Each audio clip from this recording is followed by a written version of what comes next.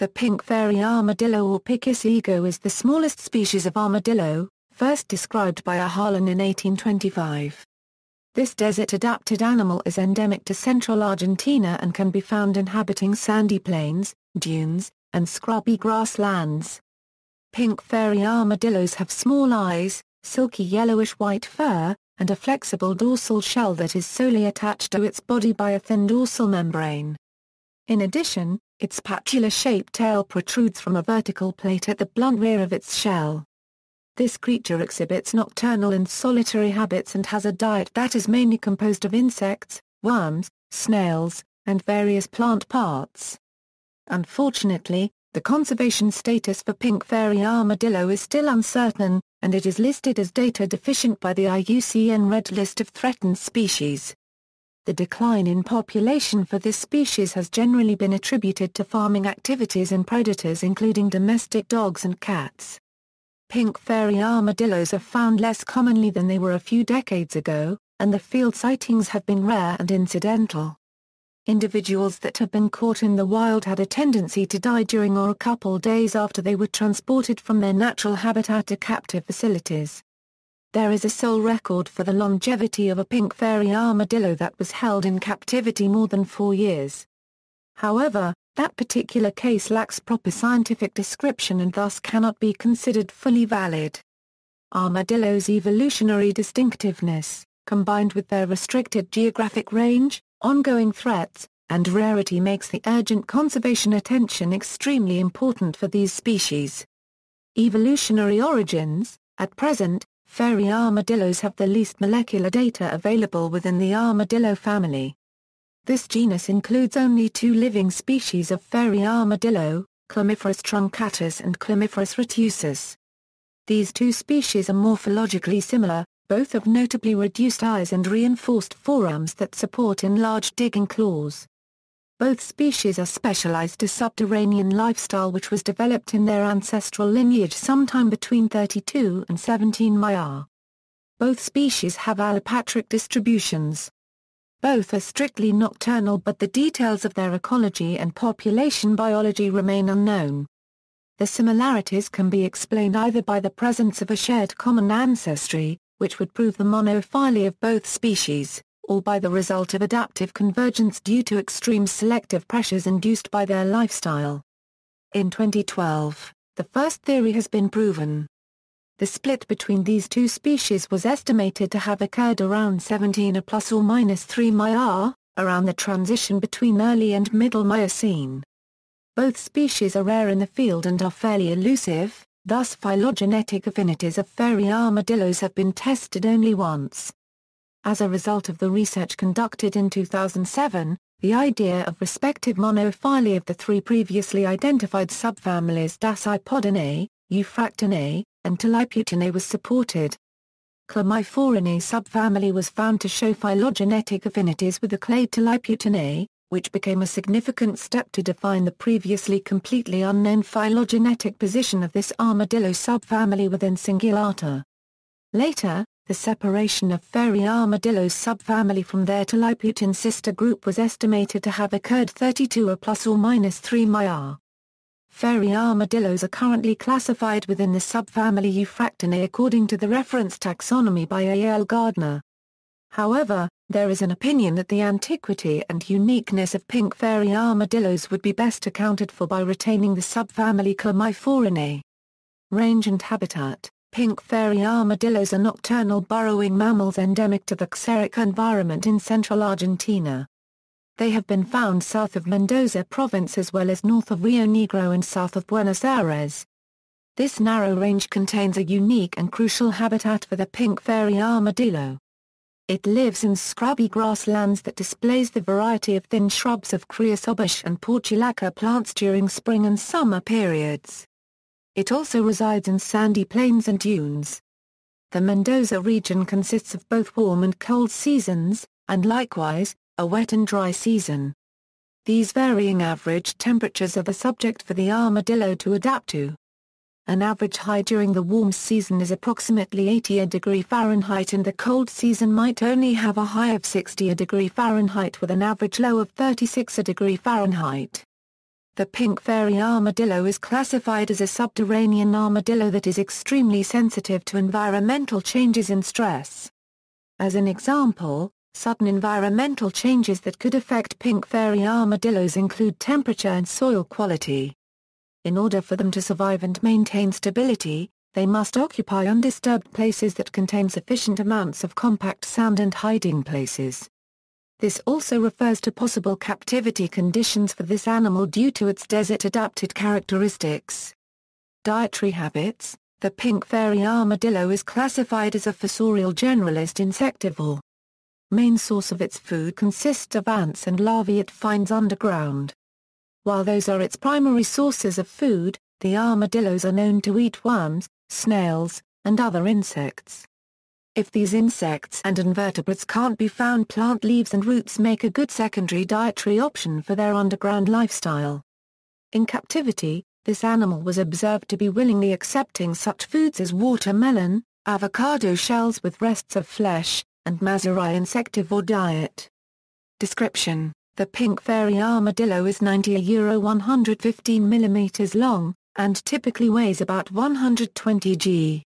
This species is the smallest living armadillo, and is among the least known. Thermoregulation and external shell equals. This fine hair has been found to be beneficial for thermoregulation in an environment with highly variable temperatures. Night temperatures in Argentinian plains can get very low, and since the armadillo is nocturnal, it needs the fur to conserve heat while it is being active outside its burrow. Armadillos are well known for leathery shells covering the majority of its dorsal side. The pink fairy armadillo has this characteristic as well, but its shell is much softer and more flexible. Though the shell is close enough to the body for these blood vessels to be seen through the armor, this protective part of the animal is only attached via a thin membrane along the spinal column of the animal. The pink fairy armadillo can curl up to protect the vulnerable soft underside, covered with dense white hair. The armored shell consists of 24 bands that allow the animal to curl up in a ball, and the armor is flattened in the posterior portion of the animal so that it can compress dirt behind it as it is digging. This compression strategy is thought to help prevent tunnel collapses. Lastly, the shell itself is also thought to help with thermoregulation. Since the underlying blood vessels are so close to the surface, the animal can control the amount of surface area exposed to the environment in order to gain or lose heat. Also, like most armadillos, they rely mostly on a sense of smell to find each other and their prey. Burrowing lifestyle. The armadillo has two massive sets of claws on its front and hind limbs help it to dig the burrows in compacted soil very quickly. The pink fairy armadillo is nicknamed the sand swimmer, because it is said that it can burrow through the ground as fast as a fish can swim in the sea. These claws are very big relatively to the size of this animal, which makes it difficult for it to walk on a hard surface. Along with these unique traits, the pink fairy armadillo has greatly reduced eyes and relies highly on touch and hearing to coordinate. It also has a torpedo-shaped body in order to reduce the amount of drag it may encounter while working in underground tunnels, and a thick, hairless tail that it uses for balance and stability while using its other limbs to dig. Threats. Due to its subterranean lifestyle, the armadillo is forced to leave its burrows when heavy storms roll in due to the threat of drowning and the risk of wetting its fur. If its fur is wet, the armadillo cannot properly thermoregulate and could experience hypothermia during night hours. Once above ground during a rainstorm, the armadillo is subject to an array of predators, which can easily get to it since it is not able to burrow back to safety. Domestic dogs have also greatly preyed on these armadillos. The animals face domestic dogs and cats that forage in their burrows, as well as wild boars doing the same. These armadillos also do not do well in captivity. The survival rate is so low that many will die just through transport from where the armadillo was captured to the new area of captivity. Armadillos that are put into captivity typically do not last longer than a few hours or 8 days. In fact, not a single specimen has survived more than 4 years. Which is also a great indicator as to why these species are not good to be kept as pets. Yet many continue to illegally sell them in the black market. These armadillos are very susceptible to climate changes as well. Since they inhabit temperate and warm regions, Cold temperatures could wipe out its population due to their low metabolism rate and the lack of fat it is able to store. Habitat loss is also a large issue for these species. As the numbers of acres converted to farmland increases, the armadillo's burrows not only get plowed over, but the land is no longer habitable for them. Lastly, the use of pesticides on farmlands is a huge concern because these pesticides adhere to ants, which are the armadillo's primary source of food. If the armadillo ingests enough of these pesticide-infested ants, it can be quite detrimental to its health. The overhunting of these animals have contributed to their endangerment. Many in the Americas continue to hunt armadillos for consumption, which is said to be similar to pork by its texturally and taste-wise. Conservation efforts. In 2006, the armadillo was placed in the near-threatened category on the IUCN Red List. In 2008 it was moved to the data-deficient category due to the lack of scientific information on its population dynamics and natural history.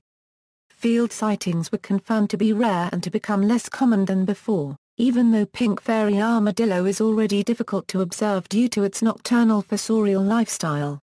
Researchers have found that pink fairy armadillo is a highly subject to stress, which makes the attempts to apply any conservation policies which would include taking it out of its natural environment unsuccessful and extremely difficult. Any modifications in its environment, external temperature, or diet are known to trigger stress response, which is considered to be a possible reason for the captivity attempts' failures. Also, many of the armadillos have died during the transportation process from their wild habitat, and many more have only survived several days in captivity.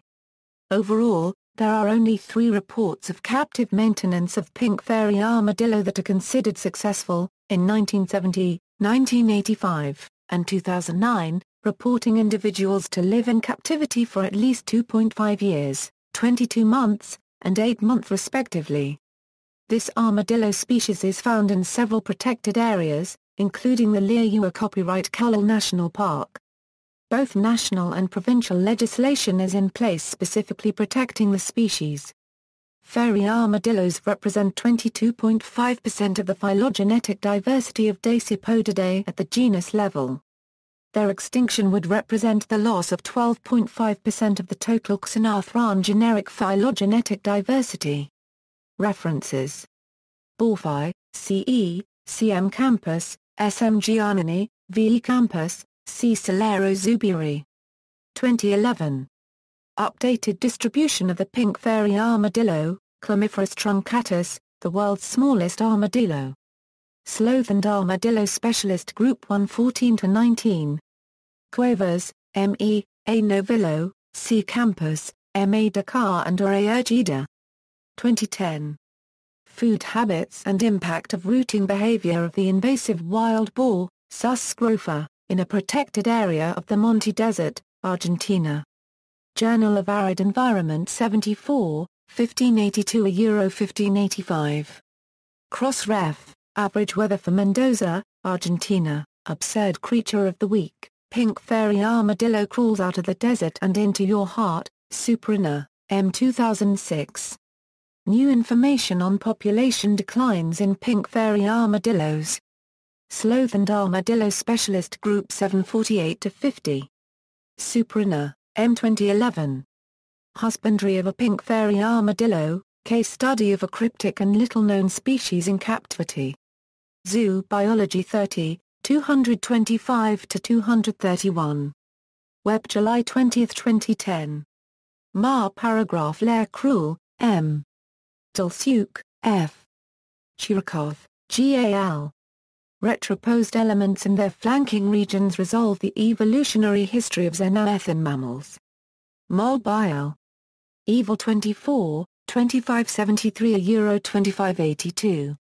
doi, 10.1093 MSM201.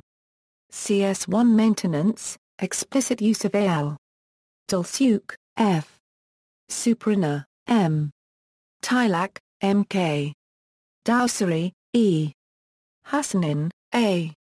Molecular Phylogenetics unveils the ancient evolutionary origins of the enigmatic fairy armadillos. Molecular Phylogenetics and Evolution 62. 673 Euro 680 doi, 10.1016/J Impov. 2011.11.008. Catherine and David Lowry. Roast armadillo: a recipe for extinction. The Independent blogs. Web October 23, 2014. Bob Corrigan, eds. Clemiferous truncates. Encyclopedia of Life available from http://org 328488/overview. Accessed October 23, 2014. Suprina, M., Aber, A.M. and Royd, V.G. 2014. Clemiferous truncatus. The IUCN Red List of Threatened Species. Version 2014.2. Downloaded on October 23, 2014. Armadillo. National Geographics. NP, ND. Web October 23, 2014. Suprina Maria. New information on population declines in pink fairy armadillos. Edentata, 48. Bio1 Online Journals. Web October 22, 2014. External links, species profile from the U.S. Fish and Wildlife Service, genus Clemiferous, Armadillo Online, Clemiferous truncatus page of the Instituto Argentino de Investigaciones de las Zonas Aridas, pink fairy armadillo, little, pink, armored fairies, pink armadillos ain't your Texas critters.